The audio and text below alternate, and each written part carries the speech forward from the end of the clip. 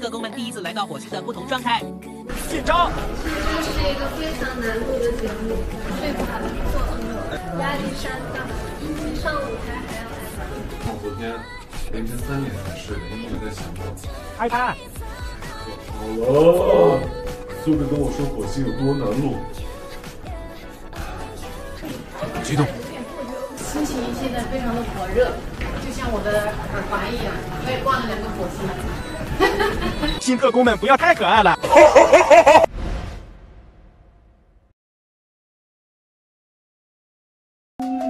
给他一个话筒，他能唱出风采与自信；给他一处角落，他可以不顾一切随处跳舞。究竟是什么原因，让他对妙龄少女原地释怀？究竟是什么方式，让他唤醒新特工潜藏于心的武魂？请关注火星情报局6，让我们共同探寻究竟。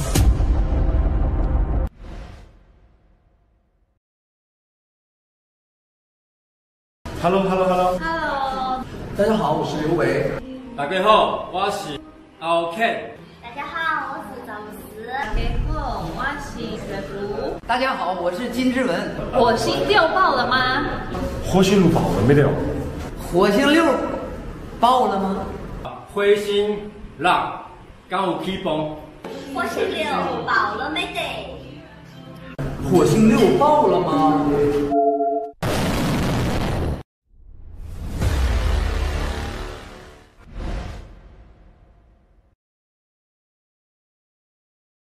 普通人上班，火星特工上班。快乐就是当你，快乐就是就像和那个什么差不多，快乐就像，让我讲给你听。果然，在火星开会是最爽的。Nice。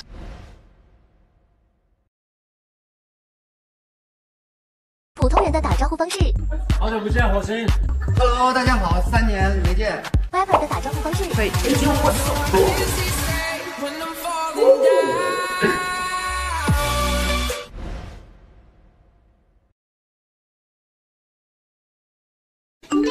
次的阵容有什么想说的吗？杂。此次的阵容很杂。这次有什么狠话或者是说有祝福的话要献给大家吗？不要什么狠话吧，反正希望大家都把故事讲得精彩。一个节目众人好，这节目才好。不用那个像我那样子一个人冒高烟了，冒个热，冒高头。我天哪，这真叫整的。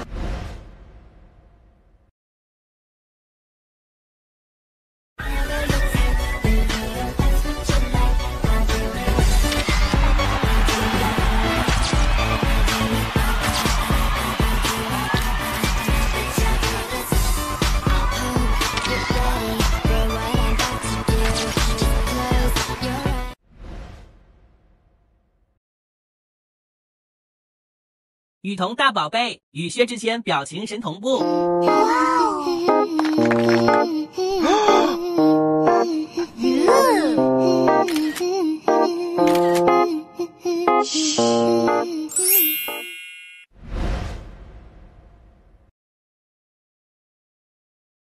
特工们上班时的精神状态简直演我。周一奄奄一息。周2摆烂啥也不干。Hello， 大家现在是直播吗？小朋友。周三义务加班。非常想要上班，但是我昨天凌晨3点才睡的。周四摸鱼度日。没有心情，面无表情，很紧张。周五敲锣打鼓。下班了，可以回家看火星情报局了。大家跟我冲！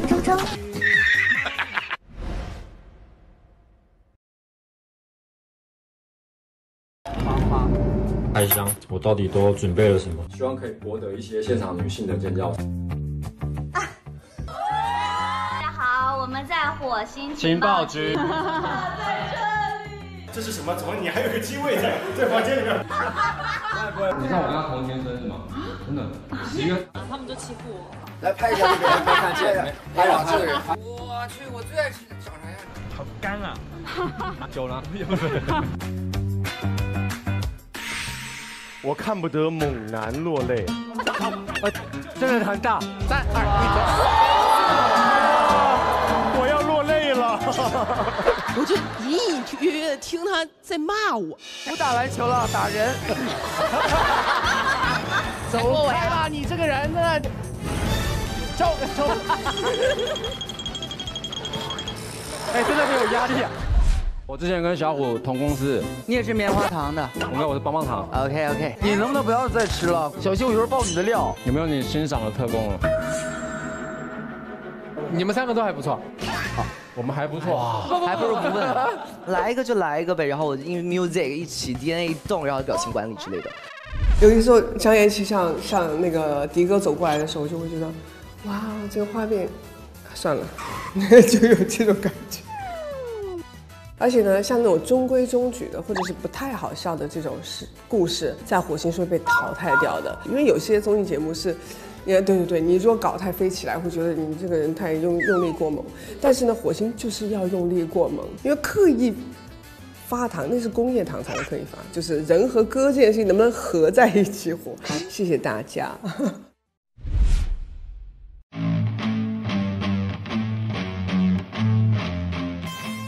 无论呢，大家生活里还再怎么破防呢，还是要珍惜身边让你破防的朋友啊！谢谢大家，也希望大家支持。你别说你破防了，我告诉你，我右边这位，你聊到这个话题也是要破防了。7位我也欠了2年多了已经。哦，那你什么时候给我？我告诉你，你还要主客6年吗？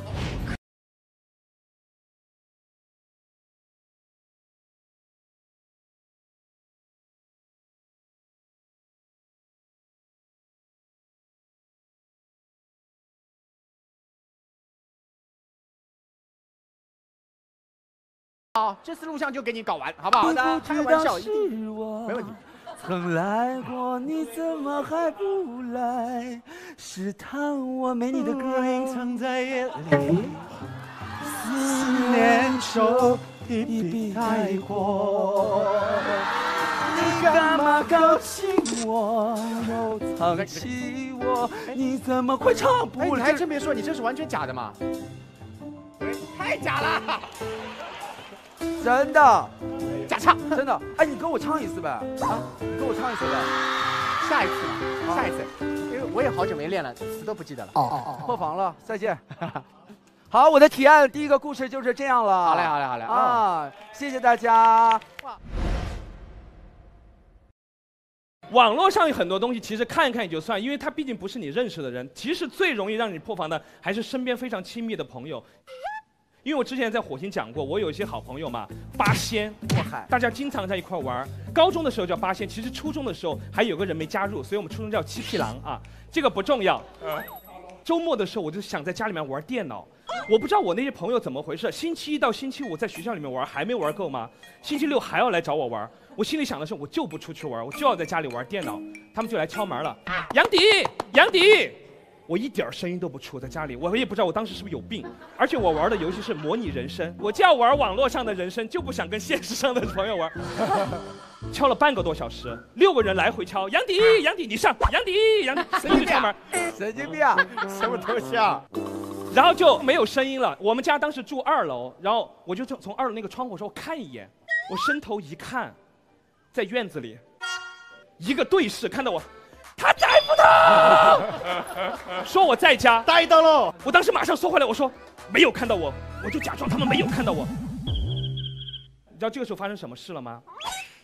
院子里的那个石子儿就像英雄里面的箭一样往我们家打，1万支箭飞过来了是吧？你在，我就在那个阳台旁边躲着，砸得稀烂。我们邻居直接给我爸打电话说。杨哥，快回来！来了一群流氓，就说有一群流氓在我们家院子砸我们家。后来我就赶紧把那个小木清理一下，我想装作一切都没有发生过。最后还是发现了，知道为什么吗？我妈有一天做饭的时候说：“哎，我们家这个腊肉怎么是打穿了呀？”太狠了吧！谁的手劲那么大，会把腊肉打穿呢？总而言之，就是我也不知道为什么友情之间特别容易破防。他就想要跟我玩，发现我不想跟他们玩，他们也破防了。但是我们现在还是很好的朋友了，大概就是这么个故事了啊。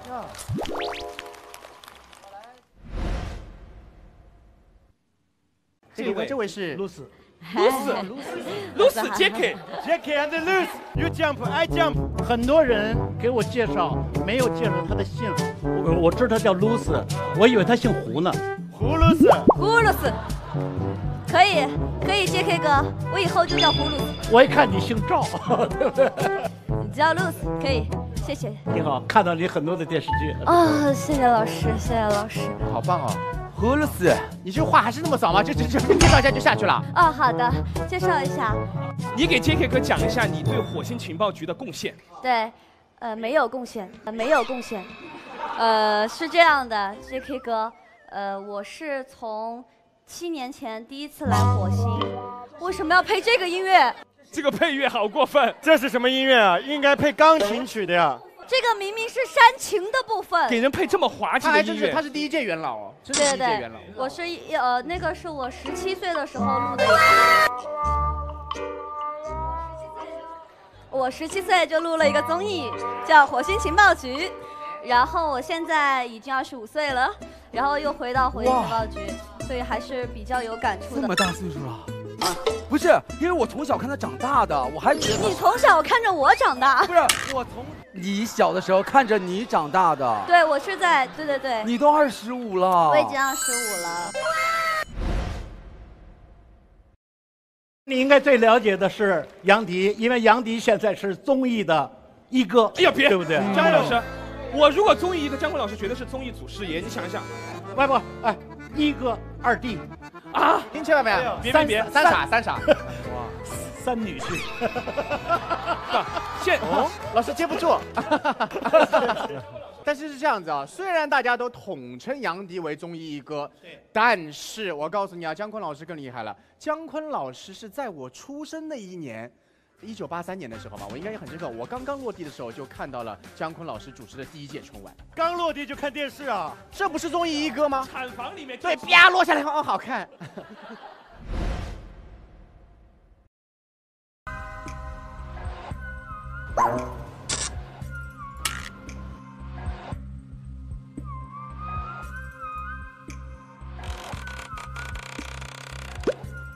一整个全部挡死，漂亮，这个站位，这个真的，哎呀，这个到底是怎么设计的？越来越像那个《植物大战僵尸》了。这翅膀是认真的吗？退了吧，这个翅膀退了吧，这翅膀太吓人了。排练了这么久没有人。蚌壳。好，我们正式录制吧，好吧，我相信你们。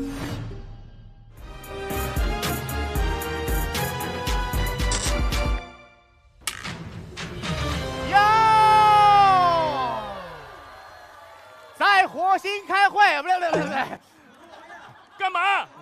对不起。来，3、2、1，走。在地球开会是最烦的，在火星开会是最爽的，因为我们是火星情报局。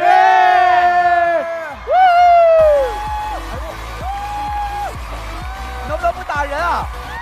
能不能不打人啊？来，各位特工，先卸下你们这个鸡翅膀，好。真的好掉毛，而且他的鸡翅膀打了我好几次。对吧？我要飞得更高。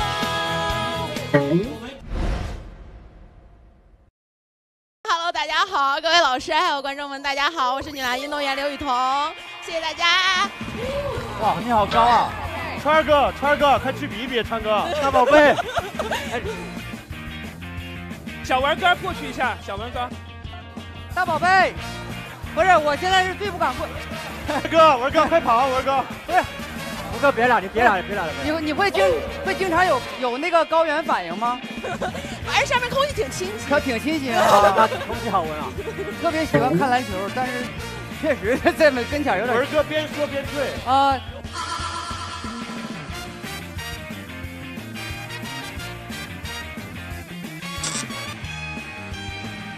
给我拍张照。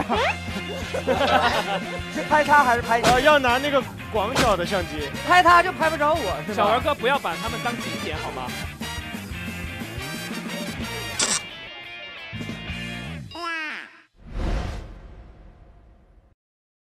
姜昆老师，刚刚我有一个小尴尬，我想解决一下。哎，您说，就是刚刚那个姜昆老师下来的时候，在跟薛和杨迪就是亲切击掌的时候，亲切击掌，我也放了一个掌在这里，但是没有击到。请你们允许我一个70多岁的退休老头儿参加你们的这个事件，好不好？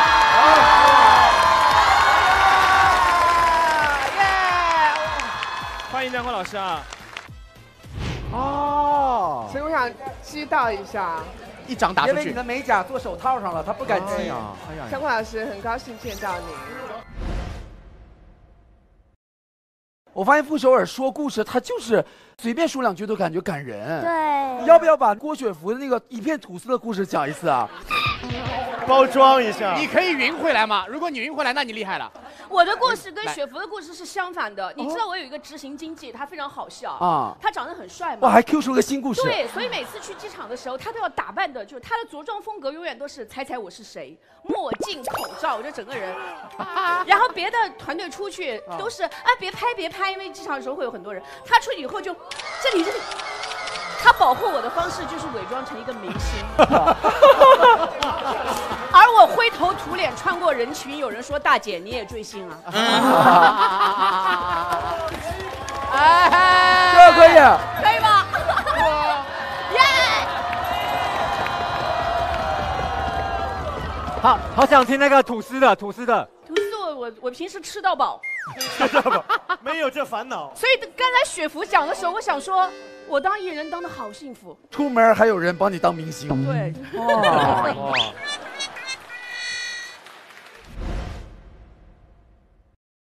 跟在局长身边这么多年，其实局长的皮毛还是学到了一些。其实局长最擅长把一个字进行一个拆分解读，拆解是。所以我今天也把这个破防2个字来拆来解读一下。哇，比如说破这个字，可以拆成什么？一个石，一个皮，正应和我那个故事，石头打破了我们家的腊肉皮。好会总结啊！完全是一不同的高度，真就学了点皮毛啊！但这个防就厉害了，是一个包耳旁一个方，方寸之间，耳听为虚。我们讲的都是假的，啊，什么？总而言之，就是这个是一个浅浅的解读。其实破防存活在我们世间每个人的心中，有的时候把心放大一点，其实破防的瞬间就会小很多。